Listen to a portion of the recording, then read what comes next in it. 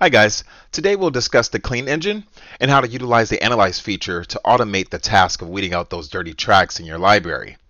Okay, so let's get started. Within the clean tab, you'll notice that you have clean, undo, which we'll cover a bit later in the video, and analyze. To begin the analyze function, simply click on the analyze tab. Now that we're in the analyze area, you'll notice a dimly lit brain. This brain serves as a pie chart indicating the problem areas within your library. Below the brain, there's a breakdown of the parameters that TuneUp uses to determine if a track is dirty. A missing parameter in any of these areas will trigger a dirty response. Let's go ahead and analyze this collection by pressing the Analyze button. TuneUp will quickly scan your library and present you with the results of the scan. So, as you can see, my library is 53% clean. Lets me know I got some work cut out for me in this collection. I can't stress enough that the idea behind TuneUp is not to drag your entire collection into clean, but rather to utilize the Analyze feature to point out those problem areas that exist within your library. Utilizing the Analyze feature will allow you to take a much more sophisticated and automated approach toward cleaning your collection. Now that we have analyzed this collection, TuneUp has also automatically created what is called a dirty playlist. TuneUp will automatically create playlists based on the action that's performed. When you clean songs, TuneUp will also create another playlist that keeps track of the songs that you have processed with TuneUp. These playlists provide a convenient and easy way to keep track of your TuneUp processes. Let's take a look at this dirty playlist. Here we have all of the songs that TuneUp has identified as needing some type of help. As you add songs to your collection, you'll want to rerun the Analyze feature so that way you get an updated playlist.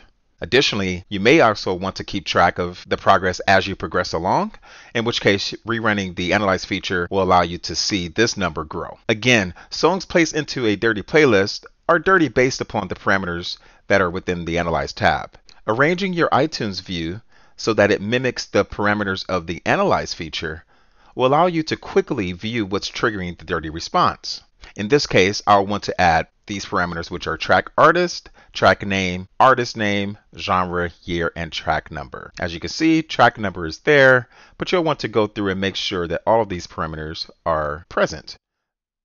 One very important parameter is the track artist field. We recommend sorting your collection by artist so that way you can create a more sequential lookup of those tunes when you send them into clean. Now that I have my list, I'll just go through and select a handful of artists. You can select multiple artists at this time, and we recommend keeping your selection under 1,000 tracks.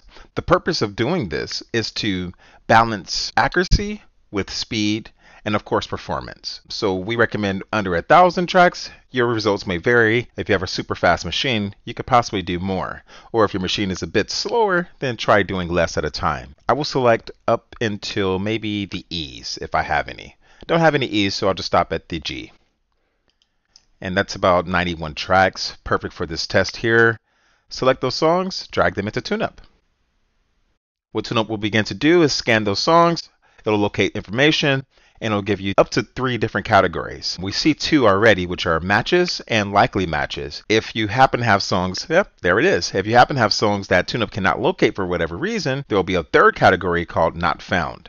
Non-found tracks are typically those songs that, simply put, TuneUp can't locate. And this could be for a number of reasons. Typically, it's due to the fact that these songs are independently released. And if we take a look at these, that's pretty much what's going on here. We'll actually go over this in more detail in another video. But for now, those are songs that TuneUp simply can't locate. Likely matches simply means that TuneUp is less than 90% sure and will require you as a user to verify its accuracy. Songs placed into the matches category are songs that we have a great deal of confidence around, and these songs can typically be saved without little verification. However, I do recommend that you get a great sense of how TuneUp tags information when you're first beginning. You can check the tag information that we have for each song of an album by expanding that selection. Once you expand, you see all of the songs that we have in the collection, and those are highlighted in bold.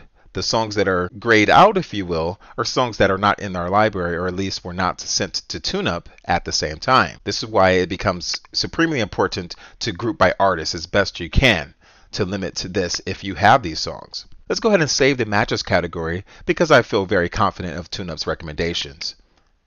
By selecting Save All, It only applies to the matches category and does not affect likely matches. This is a safety precaution, of course, because these songs, again, require some level of verification from you as a user. Now that I've processed songs with TuneUp, I now have two additional playlists.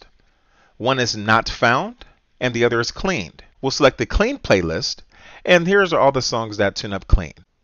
If you like to revisit or undo any changes that you made with TuneUp, you simply need to navigate to the Clean tab, choose Undo, and drag a song or a selection of songs into TuneUp again. We'll select a few songs and we'll just drag those into Clean. You have the option to choose just one song or all of these songs by using the Undo All option. We'll choose the Undo All for this purpose. And that's it. You'll notice that these songs revert back to their previous state, which in this case did not have an artist, and it didn't have, of course, the track numbers for some of them as well.